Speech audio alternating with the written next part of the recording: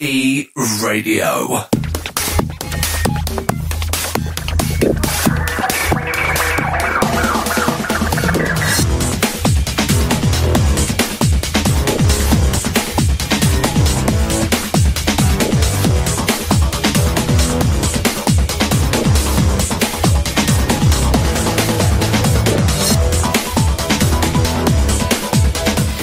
Hello and welcome to techPLUS. It is good to be with you again. Our wrap of the week's biggest tech stories in 60 minutes.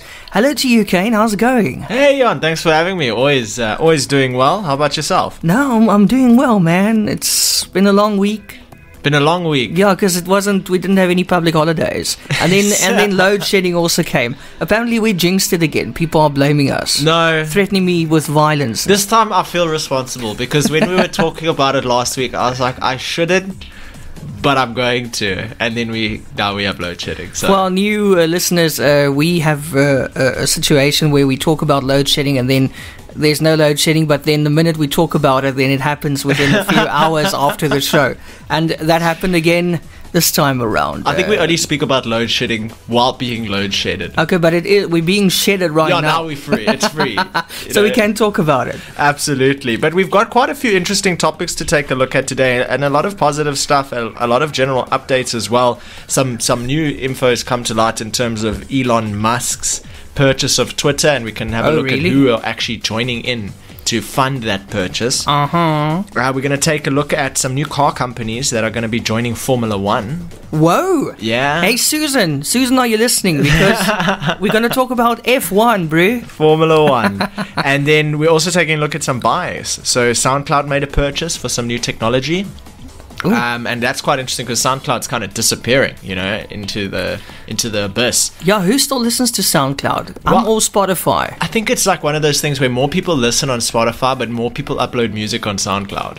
You know what I mean? So I feel like there's a lot of amateur music on SoundCloud, which is one of the main reasons why I don't listen to it. It's not that I don't like amateur music. It's just that it's not essentially what I'm looking for in, my jog or at the gym or during work. You kind of want what you like. What do you listen to when you jog, Kaine? Really upbeat stuff, Is it rap or not? Not just rap. It's like my Spotify SoundCloud playlist of all my liked content. Will you share it with us? Yeah. I want to see your playlist. Because believe me, I look at playlists and I judge people. Yeah, I guess you can tell a lot about a person by their playlist, Especially with my music knowledge. So I kind of know exactly how to sum the person up. But with you, I'm thinking there will be a lot of rap. You like rapping as well anyway. Some rap, always good. Got some acoustic guitar stuff in there as well. It's always good stuff. We're taking a look first at Starlink's new portability feature, which I think is actually really impressive because essentially internet has always been something that's either fixed to your home or accessible via your phone, and that goes hand in hand with even an LTE connection because it's essentially the same thing. It's just not through your phone, it's through a LTE device. And this draws a problem where if you go, let's say, camping outside of a cell reception area, you got no internet, and you can't go and say, okay, well, I'm going to go camp for 3 days, so let me get an ADSL line or a fiber line installed quickly. Let me dig or the internet trenches. cafe. You know what I mean? Or let me just quickly set up an internet cafe. So Starlink's new portability feature kind of brings the internet to people who are working remotely and traveling a lot, going far, going to places that don't necessarily have cell reception and cell coverage. And I quite like it because over the last few years I've moved quite a lot, and it's always quite a hassle of okay, let's get a new fixed internet installed. Right, now the fixed internet is installed, how much do I have to pay? Well, why is this fixed internet so much slower than and now you have to move again, and you have to move again, but you can't move now because you've got fiber. No, now I've got fiber, so I'm locked in at the ankle. But Starlink's internet from SpaceX service has gone mobile with a new portability feature. For an additional monthly fee, Starlink subscribers can now take their dishy anywhere on their home continent that provides active internet coverage. That opens up connectivity to remote places that will likely never be covered by 5G, a potential boon to the increasing numbers of work from home anywhere type spawned from the COVID-19 pandemic. SpaceX CEO Elon Musk responded to one happy Starlink customer on Twitter saying, "Starlink is awesome for RVs, camping, or any activity away from the city." And the comment that he responded to said, and it was by Dave Lee on the 3rd of May, it said, "I'm camping at a remote state park this week with no cell reception. None of my hotspots work, such as Verizon, AT&T, T-Mobile, which is the American mobile service providers. So set up a Starlink and magic high-speed internet. Starlink is changing the game," and he tagged Elon Musk, and he shared a speed test. Right, now imagine you go into camping, Northern Cape, Eastern Cape, wherever you go, you're camping, it's remote, there's not much civilization around, you're disconnected from the world, and you go and you set up your Starlink internet satellite that you plug into your car, and you have 145 megasecond internet connection. Wow. 145 megaseconds. Can I come visit? You know what I mean? Like, that's better than my fiber. And this guy's camping out of an RV in the middle of nowhere.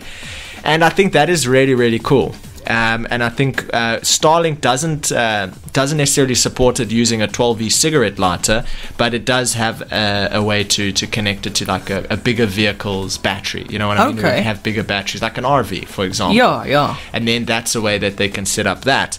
But I think it's a really good move from their side. It's definitely targeting a niche as well. Solving a big problem. You know that Starlink, SpaceX Starlink satellite internet, they also went to Ukraine to help out there with the war. Oh yes, they made it free, or they... Elon provided all the satellites there. They now have 150,000 daily users in Ukraine. And that's like a lifeline for those people, hey? Yeah. That internet connection. So I think that's fantastic. And it's free. It's free. 150,000 daily users. Was activated in late March by Elon Musk. That's fantastic. Listen, we just spoke about load shedding, Kaine. There's a suburb in Johannesburg near Sandton. It's called Linbro Park. Yes. Now, all these homeowners, it consists of 1,781 households, 3 offices, 2 schools, 2 churches, a hotel and a conference center. All these one neighborhood. Yeah, that's a suburb. Just one suburb. Yeah, it's like bigger than Eisner. Yeah, it's huge. But anyway, these people have had enough of the power cuts and load shedding. Yeah. So they all got together. I think that's what we need to do: is get together, get the money together, and now they want to get off the grid completely. Take that whole suburb, all those houses, and everybody, take them all off the grid. Good for them. So they are looking at options now. They want to acquire an initial 1 megawatt of gas generation and then increase to 5.8 megawatts as developments in the area expand. So they want their own private power. Will so 1 megawatt be enough? No, I don't think that's going to be enough. I can't think that would be enough. Maybe they just want to start with sections and then as they go along. That's, 1,000 kilobytes? Yeah, but it's nice. I don't know.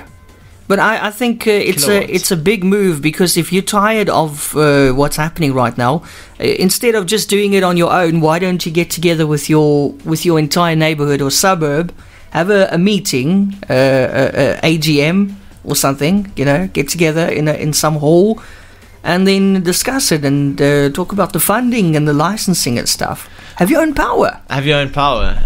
And you would, essentially, any neighborhood that does that gets a minimum of 2.5 hours a day of more power than any other neighborhood. But Kaine, also, let's be honest, these aren't poor people. No.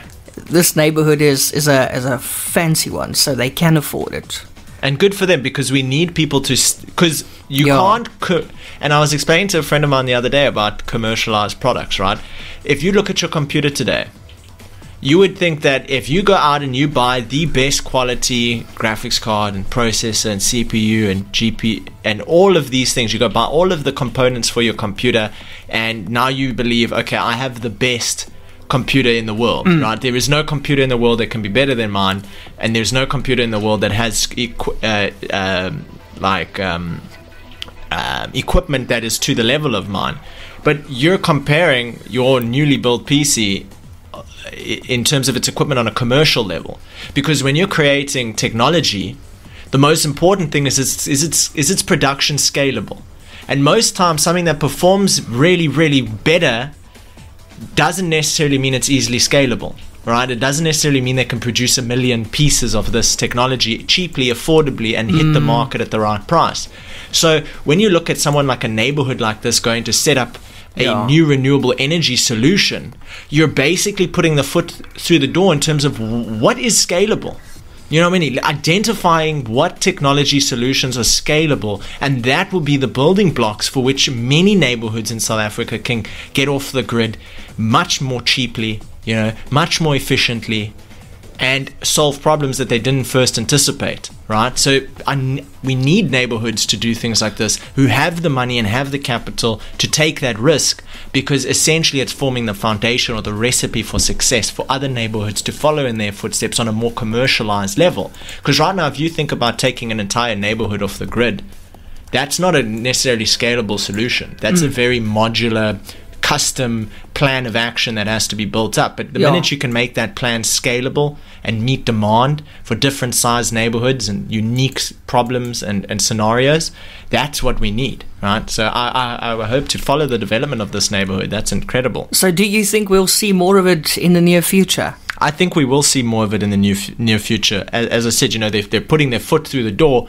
If it fails, we know why, and other people can make change. If it succeeds, we know why, and other people can succeed. It's a win-win. It's a win-win. Win-win for everyone. Exactly. Win-win for everyone. So let's take a look at, before we cut to a music break, Starbucks is planning a global digital community around coffee with an NFT loyalty program. So we've seen a lot of industries now and a lot of big corporate companies shifting over to NFTs. We've seen a lot of companies trying to integrate NFTs. We've seen some car companies try to integrate. We've seen Lamborghini come out with an NFT collection. We've even seen Ubisoft coming out with some sort of NFT integration. Now Starbucks follows suit, and they're planning to do what I like with NFTs. We always talk about NFTs. It's a picture, it's a digital picture. That's great. What can I do with it? Nothing except look at it and show other people that I have it, truly. Yeah. Right? That's a traditional NFT, and they have their own value, and people really do appreciate them. But NFTs that have utility are what are really valuable. So Starbucks CEO Howard Schultz, along with Executive Vice President Chief Marketing Officer Brady Brewer, explained to investors during their Q2 2022 earnings presentation that the coffee company will add new concepts such as ownership and community-based membership models that will see developing in the Web3 space. Brewer went further, saying, imagine acquiring a new digital collectible from Starbucks, where the product also serves as your access pass to global Starbucks community, one with engaging content, experiences, and collaboration all centered around coffee. They also went on to say that we plan to create a series of branded NFT collections, the ownership of which initiates community membership and allows for access to exclusive experiences and perks. The themes of these collections will be born of Starbucks artist expressions, both heritage and newly created, as well as through world-class collaborations with other innovators and like-minded brands. So what they're essentially saying is by going to Starbucks and shopping for your favorite coffee and joining into this program or winning something or being rewarded or being selected, essentially you receive a digital NFT. Yeah. And as long as you have ownership of that digital NFT, you get access to perks at Starbucks. Maybe every third coffee you get is free. Maybe you get to sit in an exclusive seating arrangement that is like the first class of Starbucks seating. Yeah. Or you get access to a community forum on Starbucks where you can share information and express opinions and things like that, and communicate with a community of coffee goers. As a person, and then also as having an NFT, the more rare your NFT, the more you could get an even better seat. You could get an even cooler badge on your profile within a forum when you're talking and things like that. That's cool utility behind NFTs. And it would make me want an NFT. Like, you hate NFTs, love NFTs, but give me a digital item that is exclusive to me, that gives access to exclusive things for me as an individual when I go somewhere and I shop somewhere often, like a loyalty program. I'm down, do whatever. I'll do it. Give me free coffee. Whatever you got to do to give me free coffee, I'll take it. You know what I mean? So that's what I think is really cool about Starbucks' plan. They're not just creating an NFT of a coffee mug. They're creating a community-driven collection, essentially, that is accessible through the ownership of one of these NFTs, which is acquirable through some sort of thing that you do at Starbucks or buy at Starbucks or being a frequent customer. I think it's a really cool idea. Very cool. Thank you, Kaine. When we come back, we're going to talk about some things that are shutting down this week. Facebook shutting down the podcast feature after just 1 year. And then I see YouTube Go is also shutting down. I didn't even know about YouTube Go, to be very honest. For me, YouTube Go went. I don't know them. I've never used YouTube Go. Yeah, same here. So it's disappearing. And then, big news.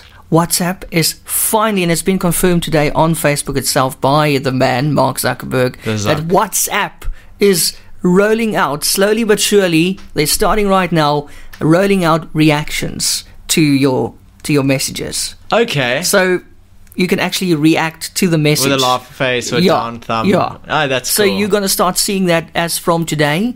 That's really cool feature. Hopefully next week when we talk about it again, we can... use it, test it a bit. Yeah. See if it works. Absolutely. Let's do it. Off to the music break. Yeah, let's go for some music. Here's I Am. That's a very lacquer tune. It's CRMNL. Don't know if it's criminal, but it's called I Am.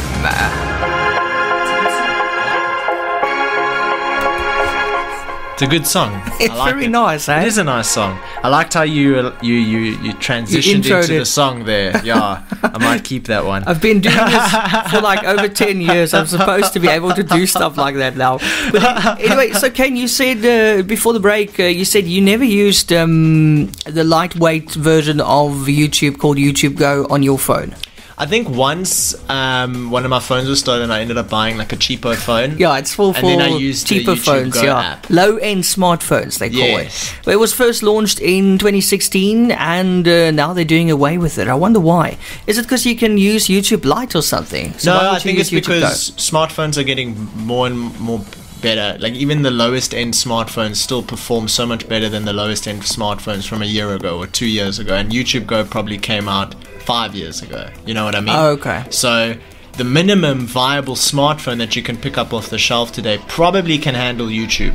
And YouTube itself, refining their code and their application, have been able to get their full app to run on lower devices. So now you have the merge of those. So it's no longer it's probably just necessary. not even needed. Yeah. And then why is Facebook doing away with podcasts this week? Apparently they're just going to let it vanish. They're not even going to inform people. Because there was a new podcast feature on your page that I actually quite liked, because whenever we posted techPLUS, it would actually show there as well, and people could listen within the app, within Facebook. Yeah. Now they're doing away with it after just a year.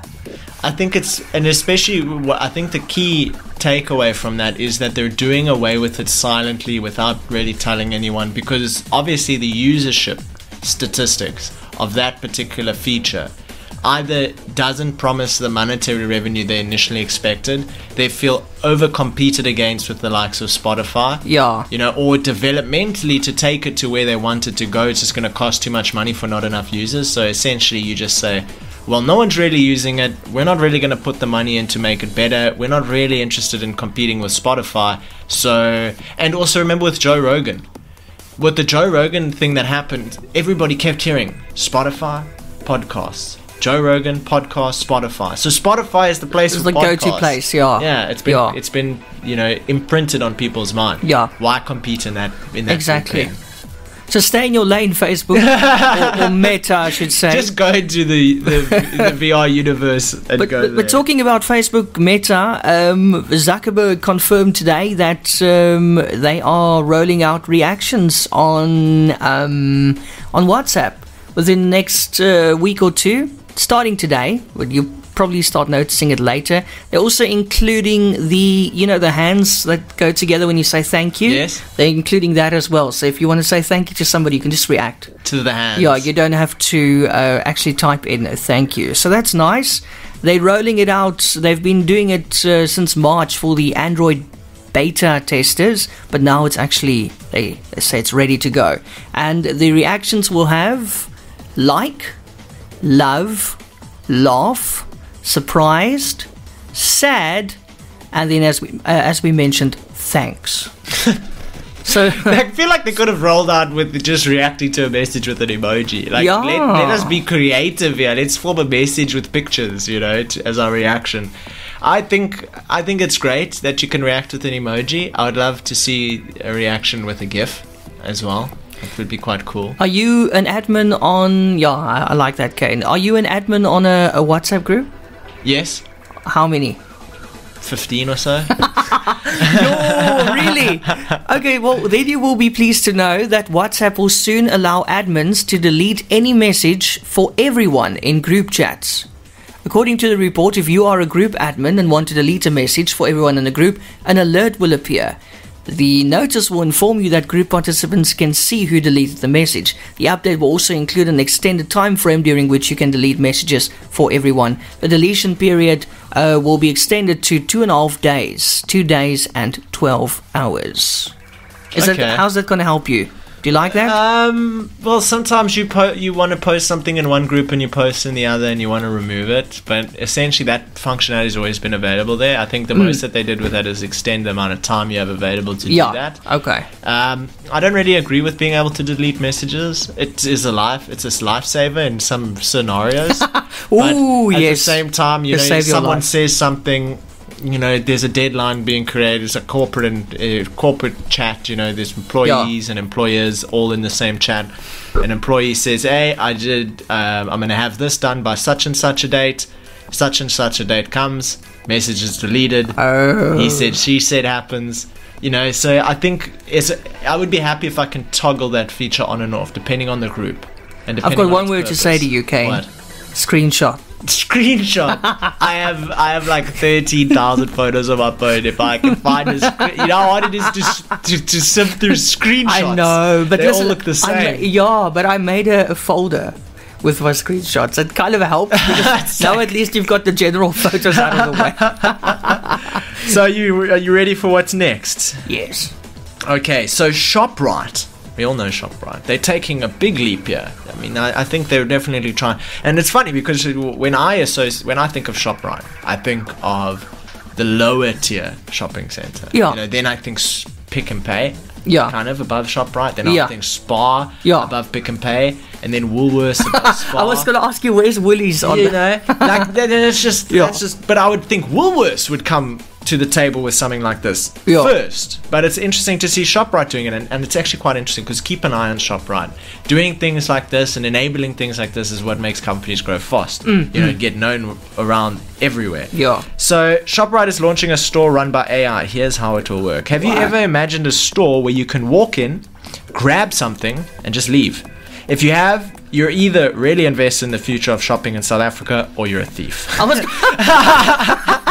was going to say, yes, you're a shoplifter. That was a statement made by an article on stuff.co.za, and I thought I had to include that. That was really brilliant, funny. yeah. So ShopRite has also been thinking about the future of shopping and has begun using AI and machine learning in their stores. The idea behind it is simple. ShopRite wants to help solve the ever-growing problem of food waste. And I think actually ShopRite and Checkers are very closely related. Yeah, it's not I think the same Checkers is company. owned by ShopRite. Yeah, same company. Interesting. Yeah. Because I remember ShopRite, like a dedicated ShopRite. Just the ShopRite, yeah, with the red and yellow logo. Yes. I remember it. And then it was called ShopRite Checkers. Yes. And now it's just called Checkers. I think it's just called Checkers. And I don't know. So when people think of AI and machine learning, they often imagine scenarios where robots take over. Fortunately, ShopRite's AI is a little less complicated. At the end of 2021, ShopRite began testing a concept store which would be fully automated, no queues, no checkout, no waiting. ShopRite Group has created a new business unit called ShopRite X. This is responsible for the creation of the Checkers 6060 app and the Extra Savings Rewards program. The unit is now heading the creation of Checkers Rush, the automated cashless store which can be found in Brackenfell, Cape Town. The next era of growth for us is about precision retailing. ShopRite X will use our rich customer data to supercharge a smarter ShopRite and ultimately fuse the best of our digital with our operational strength across the continent, said the ShopRite CEO Peter Engelbrecht in 2021. That's my uncle. I was about to say, your brother's appearing here, you know what I mean? How it works, here's how things will go down. Any customer that wishes to shop from Checkers Rush will require the free Checkers Rush app to be installed on their phone. When entering the store, store, customers will need to scan the QR code generated in the app before being able to use the store. Customers will need to load their relevant bank cards onto the app so the store can make the necessary deductions. Once inside, customers won't have to do much more than choose the items they want and leave. A few minutes later, a receipt will be sent directly to the customer's phone. It's as easy as it sounds. So, how does the store know what you're paying for? Yeah. And this is the AI part. Yeah. So inside the store is a series of cameras which are placed in the ceiling, silently watching every product. The cameras are paired up with AI algorithms which are designed to track customers' movements and can see exactly which items get into a customer's basket. Wow. Their AI has to be trained first. That's how AI works. You feed Yeah. it information, it learns, and then it can act on that That's new knowledge. right. Yeah. So the AI has to be trained first before it can happen. And since the store opened, employees have been test driving it as often as possible, giving the AI algorithm information to learn from. As time goes on, the system will get better at that, and eventually, when enough time has passed, they hope that the cameras will be able to accurately identify the items taken off of the shelves 100% of the time. There At must least be that's the plan. some glitches, I'm sure. I'm sure there is gonna be Yeah. many glitches and teething problems. so to yeah, say. and I can't imagine going into a store and taking a carton of milk and getting charged for 10 bags of briquettes. You know what I mean? Like that is going to happen. It's you know, inevitable. Yeah. So it'll take an amount of time for the AI to really get that rolling, but they're not short of data to feed it with. yeah. So the AI was granted access to ShopRite's customer demographic, which ShopRite pulls from the Extra Savings Rewards program. The information adds up to about a petabyte or 1,000 terabytes worth of data, Yo. which shows what products certain customers buy more often and when customers like to do their shopping. The system can then automatically place extra orders for busier months or for when products are most likely to be bought. For example, the system could order larger shipments of chocolates in time for Easter. This system will help the stores avoid excess food waste and keep track of the more popular items. Fully automated superette. Have you ever thought? I've wanted that all the time. I go into a shopping center or like Spar, you know, and I'm like, okay, what do I need? One thing, some chicken. Okay, great. Now I go wait in this 30-person strong queue. Yep. With each person having 30 items at least, you know, and you're like, okay, well, can I go to the 10 items at once? No, there's already 25 people with at least 5 items queued up there. To be able to just walk out the store, just cheers, goodbye, I'm out. You get charged my phone, it's accurate, and let's hope it's 100% accurate, and you're on your way. It's going to make shopping a lot more enjoyable for me, I think. Definitely, yeah. And there must be an option to log a fault, you know, or log a complaint or dispute if they charge you wrong. Yeah. Whatever. But it's almost like shopping, but the Big Brother version. Big Brother shopping. Yeah, Big Brother shopping. Yeah. No, absolutely. So now let's take a look at something that I find quite interesting. Elon Musk's new 111 billion rand worth of funding for the Twitter purchase, and how's that happening and where is it coming from? So Elon Musk has secured about $7.1 billion or 111 billion rand of new financing commitments for his proposed $44 billion takeover of Twitter Inc., which is about 700 billion rand. The company said in a filing on Thursday. The commitment comes as Tesla Inc. billionaire marshals capital to bankroll one of the largest tech industry acquisitions to date. The investors named in the filing include Binance, that's a cryptocurrency exchange. Okay, I didn't know. The biggest in the world. Yo. Brookfield, Fidelity Management and Research, Lawrence, Ellison Revocable Trust, and Qatar Holding. Twitter shares rose 2.3% in pre-market trading. Musk is now in discussions with Twitter co-founder Jack Dorsey on contributing some of his shares towards the acquisition. And this is what I found quite interesting, and I was speaking to a friend of mine about it earlier today, actually. You know, Elon Musk comes along and purchases Twitter for $44 billion, like a massive amount of money. Usually when you hear about these tech purchases, it's like Activision buys Blizzard, you know what I mean? It's like big company buys smaller company, yeah, or big company and big company combine, yes, you know, and partner. This is like human being buys a big company. Yeah, you know what I mean? Like one it's person. probably a first in human history, eh? It's unreal. True. Wow, that is unreal. So the company also said that a previously announced margin loan committed towards the deal was reduced to an aggregated principal of $6.25 billion instead of $12.5 billion. The world's richest man reached an agreement on April 25 to acquire Twitter using a financing plan that's alarmed some Tesla investors, in addition to pledging tens of billions of dollars worth of his Tesla shares to support margin loans. Musk has vowed to line up some $21 billion worth of equity. It's unclear how much of that would come from selling a portion of his Tesla stake. However, Musk has already sold more than $8.5 billion or 133 billion rand of Tesla stock to finance the deal. Of course he did, man. Of course he did. Imagine being Elon, like, I like the social media platform. I'm just going to sell some stuff there at the second-hand store, and you know what? I'm just going to go buy it.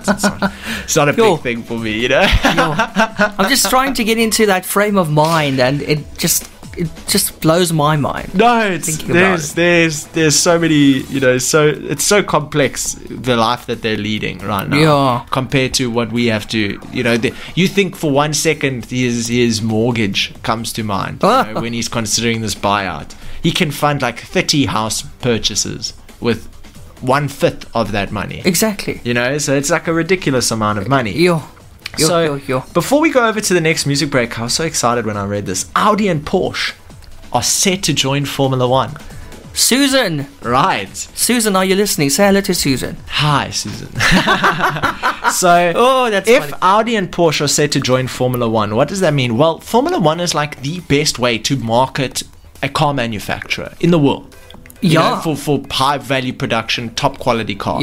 Who are you going to listen to? You're going to go buy an AMG, from the Formula One Grand Prix versus something that's not on the Formula One Grand Prix. If you want a sports car, if you're like really, it's such a great advertising model. If Ferrari is one of the best performing Formula One cars, obviously Ferrari's new car is going to perform well.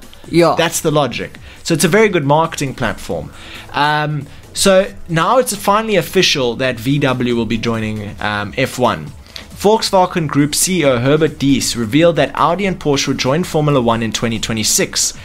He shared the news in a live stream titled Dialogue with Diess on an official Volkswagen Group page on YouTube. According to him, regulation changes announced for the sport last month will allow sufficient time for both Porsche and Audi to begin development. In other words, 2026 is the perfect opportunity for them to enter Formula One. But why is it a game changer? So regulation changes will permit Porsche and Audi to get involved at a competitive level. Soon, all competitors will be required to power their Formula One cars using synthetic fuel.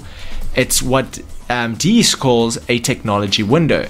He also went on to say in the live stream that the full development of such an engine would take 3 to 4 years, enough time for Volkswagen Group to create their own version. We assume that in 2026 or 2028 it will still be the biggest motorsport spectacle in the world, even more so than today, more in China, more in the USA than today, and this is also the largest marketing platform for these premium vehicles. So I'm looking forward to seeing what happens. It's always fun. I love watching F1. I think it's a lot of fun. I think it's the pinnacle of vehicle manufacturing, essentially. How fast can we go? How fast can we take a corner? Shame, but I just really hope for Lewis Hamilton's sake that they sort out his car, because he's been having really big problems. So this weekend, hopefully, his car will perform better, because I don't know if you watch, but Lewis, we're used to Lewis being a champion, number one, and he's been way behind with his car because it's just not working well. It must be so frustrating. And his car's, they call it porpoising. His car's hopping. Hopping. Yeah, it's like hopping. Above the ground. Yeah, bad air something's not working there. Interesting. They're trying to figure it out. Apparently they got new parts now, so hopefully that's going to work. Well, you could definitely say that F1 cars have some of the best technology in them for motorsport racing. Absolutely. Just the technology that they use during the broadcast, where they can show you how fast the person is going and all that kind of stuff on your screen. Isn't it fantastic? No, it's really all those sensors and things around. It's really, really cool. So, are we heading into a music break now? We sure are. And then when we come back, Kaine, don't you hate it when you go onto Netflix and you look for a show and it's no longer there because they lost the licensing deal. That happened with Modern Family. Yes. There were a few actually where I was like looking around, and it was New Girl as well, I think. Yeah, and just then you realize, hey, it's the 1st of May, their contract must have expired. Yeah, and surely if I started paying for my subscription when they had their license, I should still be allowed to watch it, seeing that I... Because then it usually goes to a rival streamer. So they're like, hey, okay, now we're carrying the show for the next 6 months. Yes. You've had your turn. But it's not good for the subscribers because we're not all subscribed to the same thing. No. So that is a problem. Got to kind of keep the content on there. Yeah, exactly. For all time, Exactly. It's like going to V's video, but sometimes they have the videos. Like you watch like season 1, season 2, season 3 of a series, and then you go there and they're like, no, we're not ready. We kind of just threw those DVDs away. Yeah.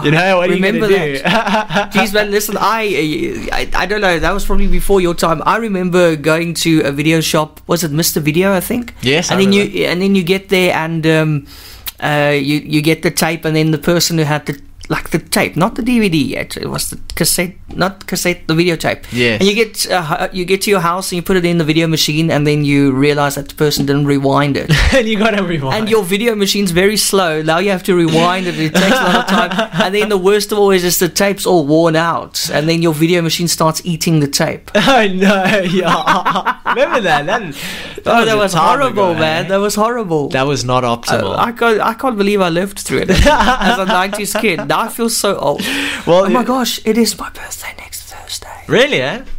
So what are you going to be doing? We're going to be on air then. We're going to be on air on your birthday.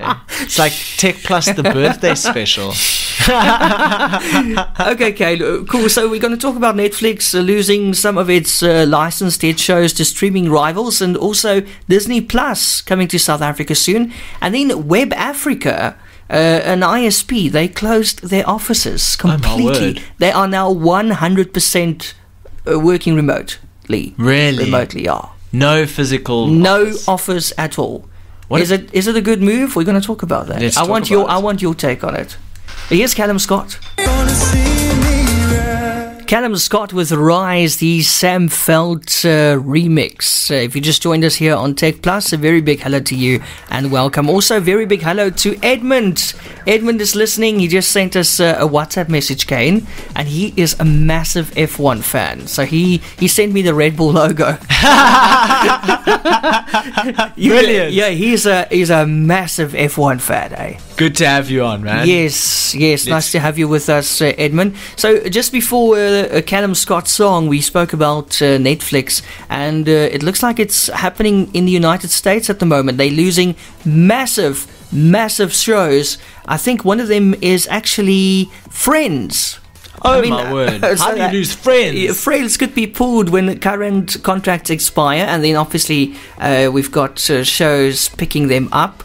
Rivals picking them up. So, you've got so many streaming services nowadays, not just in South Africa. You've got HBO Max.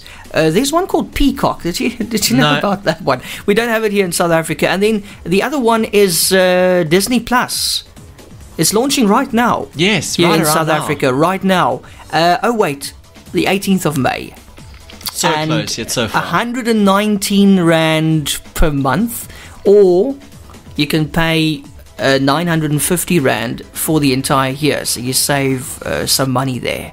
But you must register if you want to go for that early sign-up offer. You must register on DisneyPlus.com. It's called the Early Bird Specials. I think, don't you think Netflix is a bit worried? Because they must be, because they're already suffering a loss. Look at all the subscribers they lost and all that kind of stuff that's happening now. But hopefully Ozark gave them a boost. Yeah. How did you watched Ozark this weekend, didn't you? The newest episodes. Yeah, the final episodes. Before you say anything about it, because it's the final episodes of the entire show, forever and ever. Rate the show out of 10. The entire show. The entire show out of 10, and then the latest, because it's the final season, so that must be like a 12 out of 10. You know what I mean? But rate the show and then the final season. Okay, I'll rate the entire show. I'll give it 9 out of 10. Okay. Because 10 out of 10 is just too biased. And then the latest season, the season finale, guys, I won't give spoilers, don't worry. But, when you watch a season finale, it's supposed to kind of punch you in the gut. Yeah. That's like when the credits roll for the final time with the final season, you need to sit there and be so shocked, like you go into a coma for days, and then you ponder your existence and all that kind of stuff. For me, the final, there was one scene in the final that it was the death of a character that really got to me. I didn't think they would actually kill off the character. Because that character is a big character in the show. But the final scene, it just didn't punch me. It left me confused, actually. So I had to go up online and join Reddit threads and all that kind of stuff to make sense of it. And now it makes sense. But I would have, to be very, very honest, I would have done it differently. Yeah. The final scene, it's not a happy ending, but it's also not really a sad ending. It's almost like an open ending. You can jump to your own conclusion. I don't know if they're leaving the ending open for a sequel one day. I don't know. Maybe. They could, definitely. It didn't punch me. Yeah. It didn't leave me gasping, like a season finale is supposed to do. Yeah. So would it have scored lower than your overall rating? Absolutely, yeah. Really? For the final season, I will give it... It's a tough one. I'll give it 7. 7? Yeah. Not bad. It's above 6. It's all right, yeah. And below 8. Yeah. So I would have done it differently because they've got brilliant writers on there. So I don't know why they ended it the way they did. Yeah. Maybe they wanted to keep everybody happy. I don't know. I think the problem with the season finale is you're essentially ending that show's lifespan. So why would new customers come to Netflix for a finale? I feel like cancelling my Netflix now because... Because we've discovered the problem. It's Ozark. Yeah. But Kaine, all my favourite shows ended now. I watched the Grace and Frankie finale as well. That's finished now as well. There was another one I watched that's also finished now. Now I can't get to the name. But basically all my shows ended now. So now I'm just there. Now I don't want to watch new stuff. I don't feel like it. I think that's a big problem, and that's where it's circling back to the initial question. I think Netflix feels under a lot of pressure. Like everybody is literally salivating for their viewership. Yeah. They made a massive success. They had it perfectly timed for the pandemic. Everyone kind of woke up, and now we see the result of waking up and realizing we got to do something, and that action to actually do it. Now we see Disney Plus, we see all these places expanding and attempting, and now you've got Netflix that had the opportunity for the last 2 years to produce enough content, so they had a content shortfall. They're losing subscribers, and some of the shows are getting bad reviews. So ultimately what's happening is, why would a person who has the rights to a season of a show or a series or a movie, why they're going to pick Netflix? They have diminishing subscriber count. They have this, and this. You know what I mean? It's like a snowball effect where now they're losing licenses. Or people pulling out the renewal on certain licenses. Either you pay us more, or we're pulling it out and going to competitors, because the competitors are like, sure, we'd love to have Friends. Yeah, we need Friends. We need Modern Family. We need all of these. Yeah. Let's get the good shows. Let's get the staple shows. Yeah. And that Netflix is like, we're losing our staple shows. Now there's Netflix originals. Just the originals, that are late on delivery. Yeah. You have Amazon, which is making somewhat of an attempt. Disney Plus, which is a massive organization.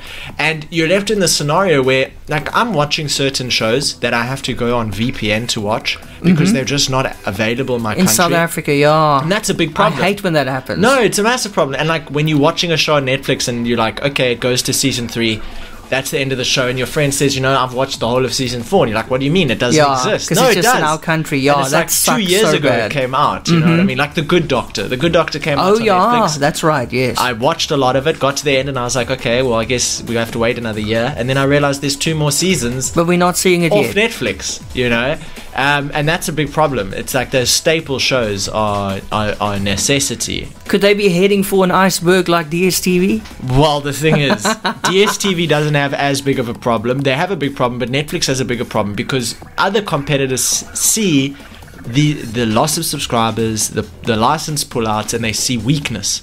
And you have to capitalize on that weakness. Yeah. So everybody's trying to squeeze in here during Netflix's stumble. And DSTV is just like the shrapnel on the side, you know, just big corpse collide, and you got DSTV. They're like, we don't know what we're doing. What are we gonna do? We can put some of these apps on our decoder, you know. And that must be a horrible position to be in, because in the end you're redundant, but you have to think out of the box to survive. Yeah, when you have Apple TV and you have Amazon Prime and you have Disney Plus playing this game of tug of war for content licensing, and you have someone like DSTV, like, can we put in a bid too?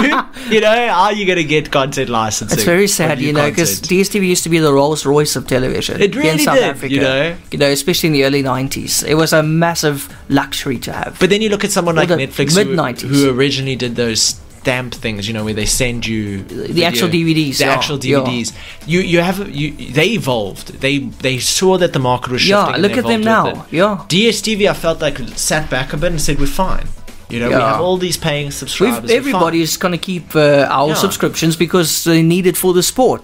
And then people got clever. Now they're watching the sport elsewhere. Well, you can go watch the sport for free on like a sports betting site. Like if you just go find a sports betting site, you can watch live sport. We once tried doing that. I think it was during the World Cup or something, or I don't know. It was some kind of World Cup, Rugby World Cup.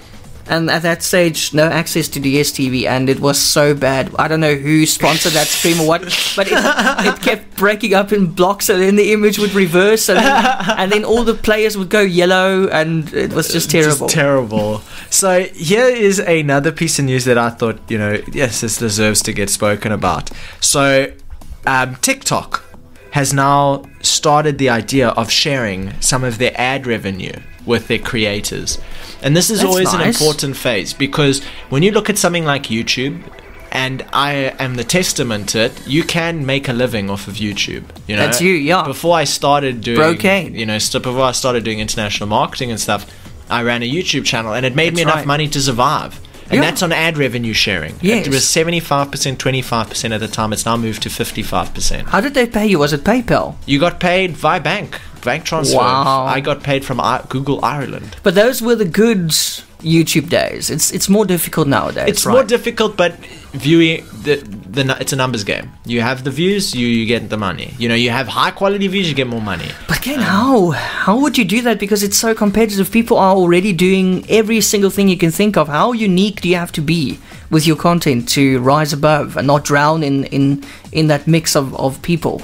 I think it's a long-term, it's gone from a short-term game to a long-term game, whereby you're producing a type of content that other people also produce, but people prefer the way that you present your content. Oh, yes. Okay. And those people find you and say, hey, you're actually better than what I have been watching. It's like they like your personality more. You know, or they're looking for something, or they're watching something, they watch it, and then they're looking for something else that's similar, and they see, oh, this guy also made a video about that, and that's how you start gaining subscribers. Or you're more well-spoken or better looking. Yeah, present the best. Target a niche and stay consistent.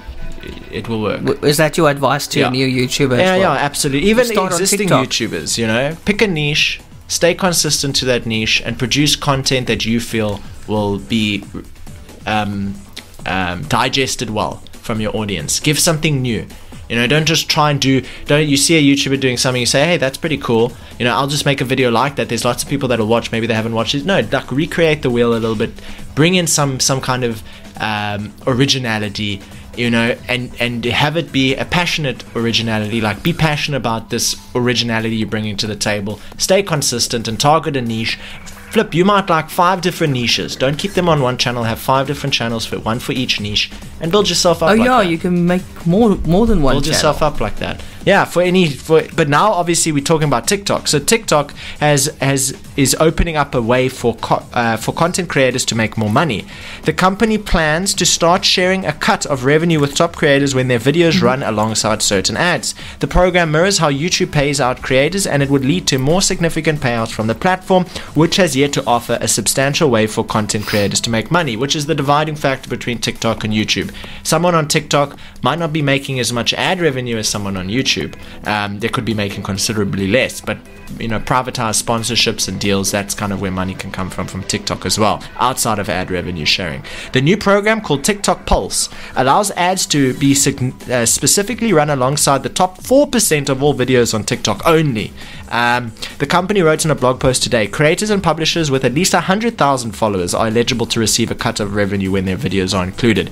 TikTok will share 50% of ad revenue from Pulse with approved creators. Sandy Hawkins, TikTok's GM of North America Global Business Solutions, told The Verge that's how close to what YouTube offers creators, giving them a reported 55% cut from ads. Hawkins says that TikTok's Pulse will launch in June in the US, with additional markets coming sometime in the fall.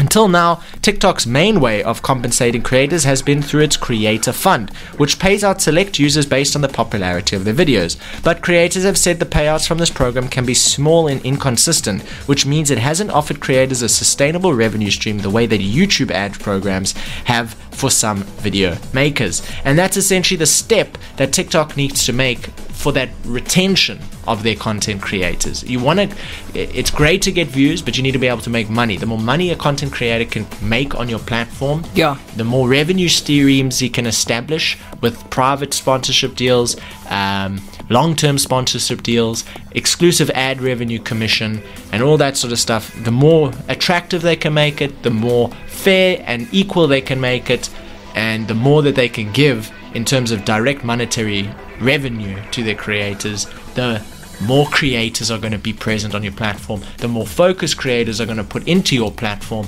and essentially the greater your market share will become. It's like proportionate. So you have to give a lot to get a little, but giving a lot to a little bit of people, a lot of people come seeking out that as well, and that's how you grow.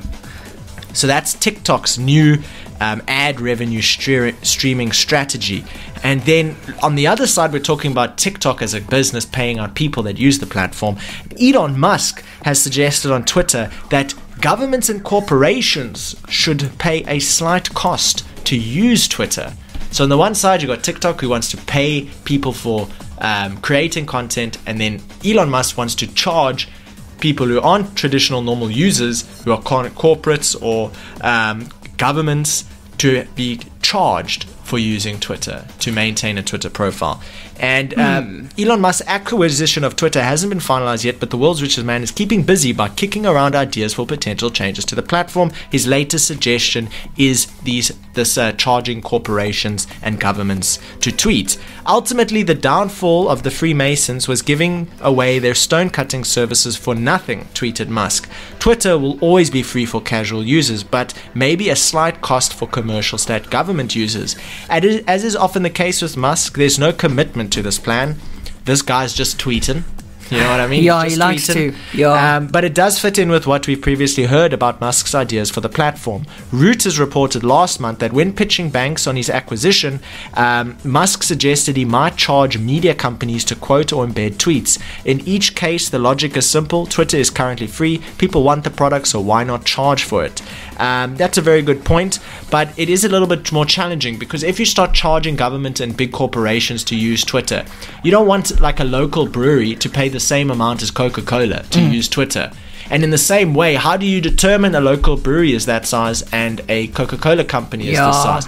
Would you weigh it on follower count, which might not be directly proportionate to business revenue? So a business with a low amount of followers might make more revenue than a business with a lot of followers. So it's a very difficult thing to implement. But ultimately, we're talking about Musk here. This idea might disappear, never come back. Yeah. Or it might come back with some solution that's like, the Starlink of charging governments and corporations to use Twitter. And ultimately, I think it's a good idea, because, they must maintain revenue. Ad revenue comes from ads, and if you can subsidize revenue, you have less ads. And on something like Twitter, why have more ads? If you can sustainably turn revenue with less ads, the user experience is better. You're charging people that can afford it, And ultimately, you're left in a position where everyone can use it for free, except for people that are trying to make money out of the people that are using it for free. It's a good system, difficult to implement. Facebook wants to charge us for ads anyway. Facebook is like... Or they won't show it to anybody. Facebook is like, if you want to have a page on Facebook, you must pay for everything. Yeah. You know what I mean? Not That's like how it's going. everything. Yeah. It's total greed, I tell you. I'm not happy. Hey, listen, before we're running out of time, but just quickly, I just wanted to also mention to you, the ISP Web Africa closed its Cape Town office recently on the 30th of April. They switched to a complete remote working model, and they're going to see how that is going now in Cape Town. But I see their Joburg office will still remain open until February 2023. So obviously they saw how it was going during lockdown with everybody working from home, and the overwhelming consensus of the staff was that they found working from home offered far more benefits than returning to the office. Also, there's the rising petrol costs where remote working drastically reduces the burden of these increases on staff's pockets. But Web Africa, an ISP, found that employee productivity actually increased by 20%, and employee happiness, which is measured quarterly, is also at an all-time high since their staff started working fully remote. How do you feel about a fully remote option? It depends on what industry you're in, I suppose. This now being an ISP in the tech world, so it's much easier than saying running a supermarket, which you can't run from home. Well, I must say, 3-4 months ago, I would have said to you, remote work is the way to go. And yeah, it really is the godsend of employee happiness. Essentially, you're giving them the freedom that they never had. They don't have to travel. They don't have to spend money on travel expenditure. Some people get subsidized for that. But either way, it shouldn't be, it shouldn't be a prerequisite. But at the same time, for the employees, it's great. For the managers of the employees, it's actually where the difficulty comes in. That's right, yeah. You don't have them in front of you. You have to get on a call with them. They have the ability to, hide under the covers, not be available. But at the same time, they have the freedom to work deep into the evening. That's right. Their midnight oil burning doesn't mean being in the office at 11 p.m. Yeah, exactly. You can have more freedom in your day. So there's a good side and a bad side to it. But ultimately, it comes down to the management of the company that determines how that translates to the end user and their experience of this business and their actual being serviced by this business. If employee happiness is up and employee management is really rock solid, everyone's happy, work's getting done more, and everything works. But we recently had an employee that left, and they said, we don't like working remote. I would prefer to work in a more corporate environment where I can go into an office. Because you're more disciplined. And you're more disciplined. Yeah, and you're with colleagues, and there's a benefit human interaction is also very important. So mixed feelings about it, right? Mixed feelings. You're essentially taking away what is one of the biggest benefits of a corporate environment where everybody is together and collaborating, which is the ability to take people with a very low skill or a very low level of experience and actually help them hands-on to gain the knowledge and the experience that they need in order to operate on a top level. If all your employees are top level and they exactly know what's going on and everything's good and there's no learning curve, everything will run smooth. You know what I mean? So the growth aspect, scalability also revolves because you're kind of bringing someone into your business over a phone call, essentially. Yeah, you're right. You're trying to explain them. It's a tough one, eh? But tough. Also, I'm just thinking, how much are they saving on rent? Because obviously they were renting a massive office. Now they don't have to pay that, so that's great. No, they're saving huge money. Yeah. The employees are happy. As I said, it literally So it's working for them. Exactly. For Web Africa, Cape Town, it's working. The people that might not work for is literally the people that have to manage the employees. Because all the work can get done, but it has to be strict. Yeah. It has to be coordinated. Unless you're like a company overseas, they kept cameras on their staff. Like front cams on their thing, so they could watch you all day. There are definitely some miscellaneous methods to do. Like I've seen ones that even a friend of mine was working remotely. Every 35 seconds, his PC takes a screenshot and sends it over to see what's on his page. Wow. Okay. Wow, that's really cool. And then you mentioned the one with the camera. Yeah. And those are very intrusive. It is. It's about building trust between you and your employees. Yeah. It's about having that trust and that level of responsibility from them and from you to maintain that long distance relationship and actually collaborate together as a team. It's a challenge, but if it works really, really, really well. So far, it's working for Web Africa, so I don't see why it can't work for anybody else. Yeah. But they must save a lot of money on rent, I tell you. And then, gosh, we almost forgot about it, but today is World Password Day. So today, make a point of it to change any easy passwords. Hopefully, you'll remember it. Very important to change your password. So if your don't change your password and forget though. But okay, so what must I do if my password is 1234? I mean, even not @ password is a better password than 1234. Yeah, you're right. So they say try not to use pet names or family names, important dates, or other identifying information. For God's sakes, also don't use your cell phone number or your ID number. Yeah, don't use your cell phone number, don't use your ID number, don't use too much identifying information. And if you do happen to use identifying information, separate that information with special characters. And if a Russian scammer online asks you what was your first pet's name, that's already a red flag. He's trying to hack you. Yeah, but if you had like 3 family members that you really care about, you could put the one's name and then an @ sign and the other's name and then an exclamation mark and the other's name and a hashtag. And that is very secure. The problem is, how do you remember it? Huh? How do you remember it? Well, that's the beauty of using like using something that is close to you, but separating it with some sort of character that's special, because you know that it's... But we still forget it, Kaine. So I've got a notepad on my phone that's password protected with my passwords inside the notepad. But what if I forget my notepad's password? You see, it's complicated. That's why we all go for the easy things, because we know we'll remember it. Yeah. But that's a vulnerability, and that's how they hack you, man. Yeah, it is like that. I mean, Microsoft a few months ago introduced no password. So to log into your Microsoft account, you need no password. You just enter in your email address and confirm the link in your email. But if your password is password or 1234, whatever, you should do something about it today on World Password Day. Well, if you're really considering changing your password, go to a place that shows everybody who, like, all the leaked password information. I can't have I been pawned, I think is one of the one of the websites. And you go and you enter your email address, and it'll tell you which data breaches that email address was included with. Wow. Which will tell you, like, hey, you had a password to Adobe Cloud Suite for this email address, and if you know you still use that password, you best change it, because it's available. I can go and download that information, find your email address, and find the password that was used for that leak. It's available online. So just going to a site like that and saying, entering in your various email addresses and seeing if you've been breached anywhere, then you know whether it's time to change your password or not.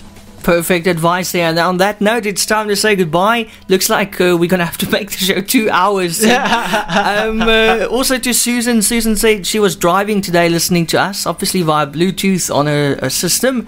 And yes, you can still listen to us on Bluetooth in your car, which is very, very nice and convenient. And she said we made the road feel a lot shorter. And she actually had to drive slow at some stages to hear what we said. So I don't know if that's a compliment. We made her drive slow, but thank God she wasn't in an accident.